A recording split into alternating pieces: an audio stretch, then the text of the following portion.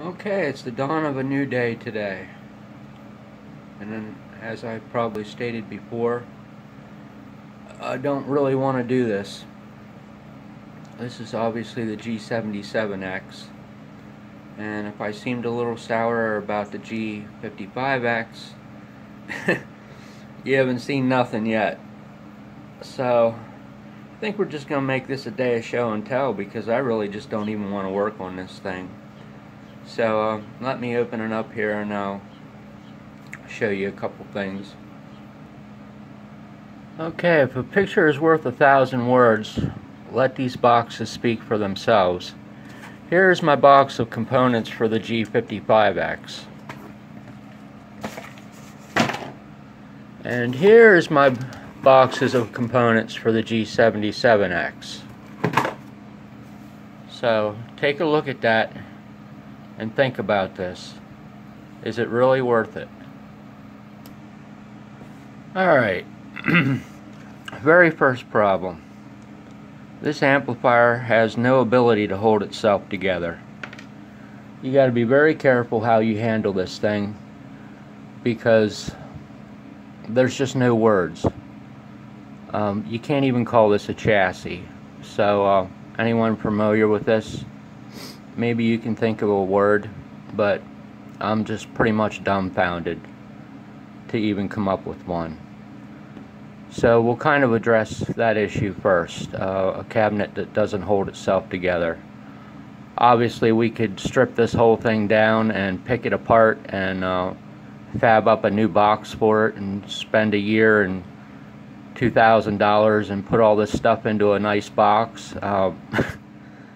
That would probably look just as good or close to as good, which I've actually considered doing.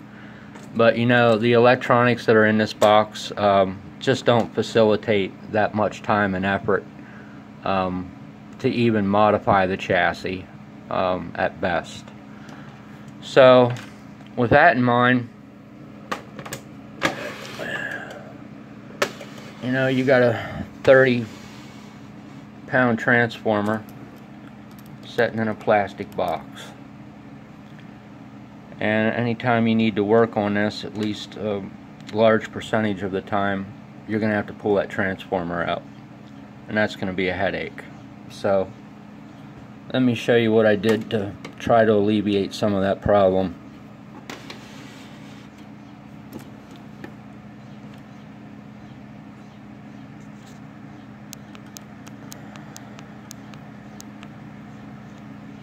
Alright, down here on the primary board, to the primary of the transformers, was this cheap little connector sitting there. And anytime you wanted to pull the transformer out, you had to unwrap all those wires and hopefully remember which order they were in, or not make a mistake putting them back even if you labeled them. And then you had to solder them, because of course it's a mains connection, and just right off the bat, anytime you're dealing with a mains connection, it's always a good idea and more proper to the point to have a soldered and also a mechanical connection at the same time, which this connector does not fit. So what I did was pull that connector out, put some new Teflon wires on this, ran it into the board there, drilled the holes out a little bit larger to get the Teflon in, which I thought was undersized from the start on what Sansui used, and then pulled the wires down and soldered them as far back the path as I could. So it's just not spot soldered in a small area. It's pulled, you know, like quarter, 3/8, half an inch down the length of the path, which is always going to be a party bonus. Since there isn't technically a mechanical connection like there needs to be, there was just no way that I could get barrier strips, and I certainly wasn't going to pull this whole board out and make a board that's more suitable. It just wasn't even worth it. So I did the best I could with what I had to work with. So there is your new barrier. for the transformer. So anytime you need to pull the transformer out, it's a tad easier. All you do is lift up this cheap little cover that I put on there, because that's what I had to work with. Pop out these screws and pop this all off. And I just ran 2 pieces of ABS down the length of it and glued it all together with epoxy, so that when you're constantly pulling this transformer out, you can't accidentally switch up the wires, which was my primary concern from the very get-go. So the whole thing pulls off as one, and then all you got to do is do your normal 4 screws and pull these ground wires off the one ring terminal lug or spade terminal lug to get the transformer out. So it's a lot easier doing it in that fashion than it is to unwrapping and soldering wires. That gives you a good idea. I'm not sure the perspective of this camera is very good right now with the height of it. So that's probably one of the first things you're going to want to do if you intend on working on this amp, is do something better with that transformer. So here obviously is your primary wires coming from your transformer. I didn't show, or didn't say this, but I kind of thought you would get the gist of it. But just in case, there's your primary wires, and they just come into this barrier strip, which is actually physically glued to the top of the transformer. It wasn't ideal, but it's the best I could come up with. So everything will just pop apart, and like I said, this here will come off all as one piece, so you don't have to worry about did I flip up the wires and not know it. So now, next problem.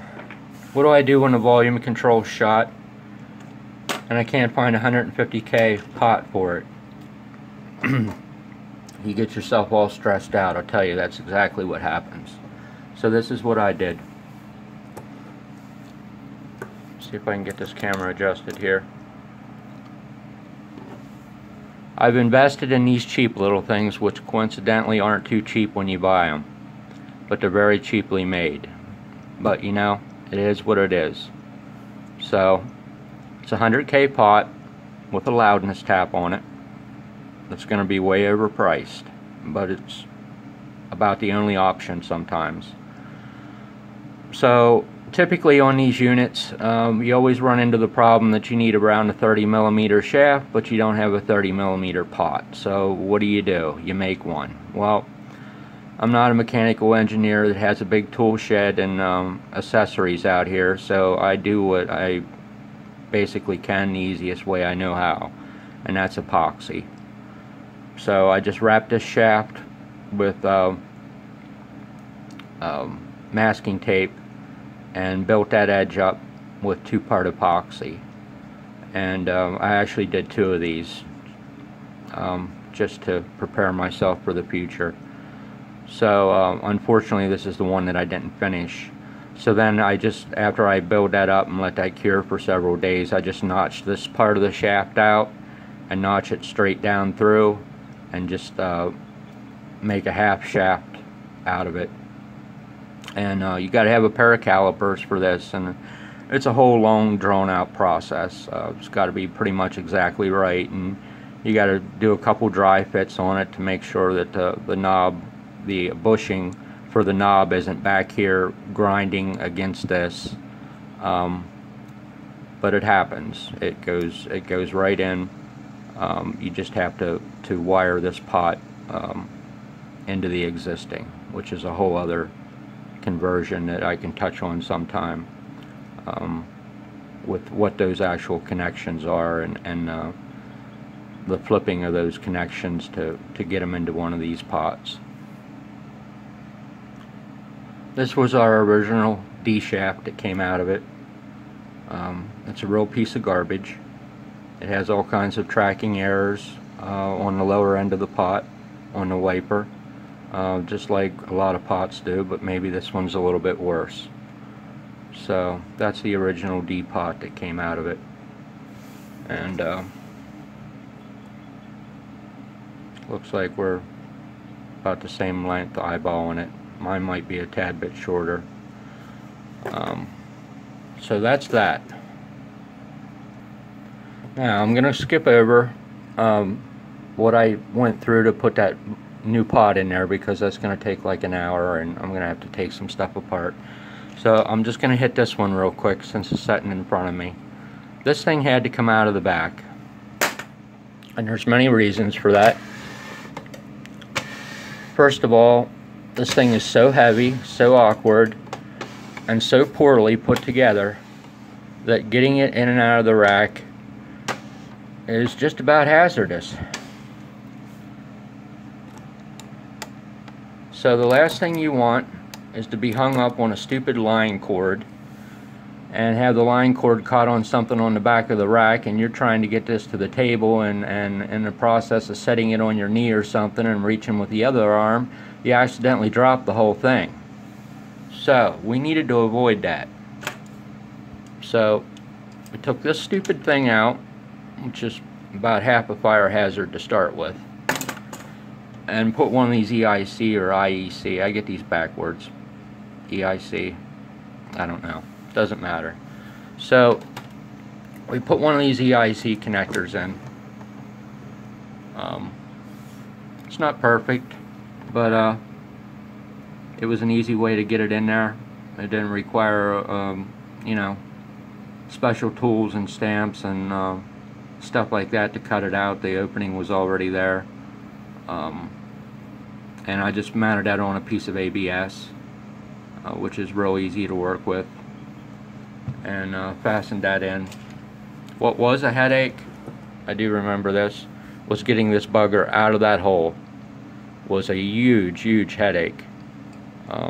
You would think it would have just popped right out, but it didn't. It hung up on the very top, and I had to grind and cut like a tab or something that it was hung up on. I had to grind that out, and then after fighting with it for 15 to 20 minutes, then I finally got it out, and everything was better. So that's the other thing. Now for something that may be humorous, God have mercy on me, this is the actual paper that I used to get that volume control in there. What a mess. You can see that it was a lot of lines, a lot of circles, and a lot of epoxy. So let me get this paper into some better shape, and maybe I can help you with the changeover of these pots.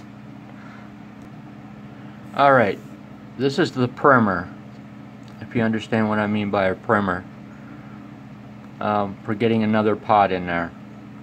So I did all the hard work here. I transposed all the connections.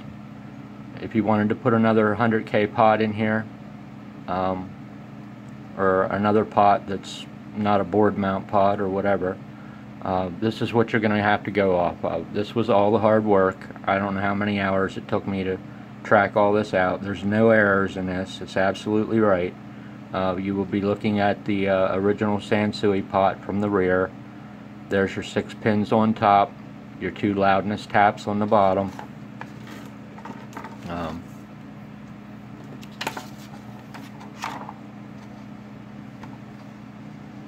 Just like that. And there's your connections. Right channel in on 6, left channel in on 5, and so on and so on. So all you have to do is get your connections, pull your connections all off of this pot or your new pot that you want to put in, and apply it to this, and that will be the electrical part of it. And then obviously there's still the mechanical aspect of what you need to do to get it in there, but that's the hard part right there. Okay, there's a snapshot, the best I can see in that really small space with the camera. If it focuses, you can see I tied a bunch of wire wrap together. Small stuff, 30 gauge, and ran, I don't know, I twist like 3 of them together just because that's what I do. Twist 3 different pieces of 30 gauge together real tight. I wind them up on a drill, and I use that because I like working with Nylar wire. It's fun to mess with. So I just ran the connections from the pot right down into the original 6-pin connector. Well, the 6 pins, not a connector, but the 6 pins on the board back here. There, I guess you can see a little bit better. You can't really see the shaft because the wiring's in the way, but there's a bushing, and that bushing comes up and just hits on the very edge of the pot. So I put some Vaseline on it.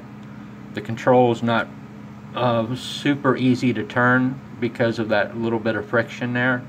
It kind of stiffened the control up, and actually that worked out to the advantage. I like it more that way, so I didn't bother to make any adjustments to it.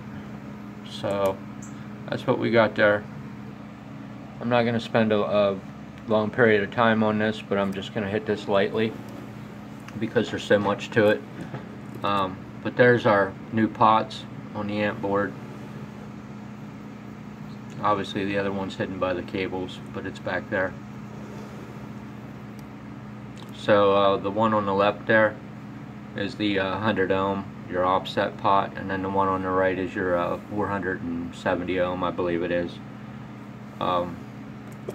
which is your DC balance pot. I use multi-turns for all these, but just to let you know, when you try to do this, you should have a PC drill, because you're going to be moving some holes, and oftentimes you'll be flipping leads on the pots. I'm not sure I even want to go down that road, but sometimes the pots are backwards. In other words, the pot wants to face the bottom of the board. So there's some cool little things you can do just to reform the leads and get them going in the right direction. Sometimes you have to extend them a little bit. That's kind of a science how I do that too. But there's new pots on the amp board. Not as organized as I thought I was, because I can't find the offset pots in this pile of bags, so I'm gonna have to look. But there's the bias pots that I used. Looking through multiple lenses, PT 6KB-102A 2020. They're 6mm rounds from Amphenol. That's what I use for the bias pots. Phone says I'm out of memory, so I'll have to continue. Thanks for watching.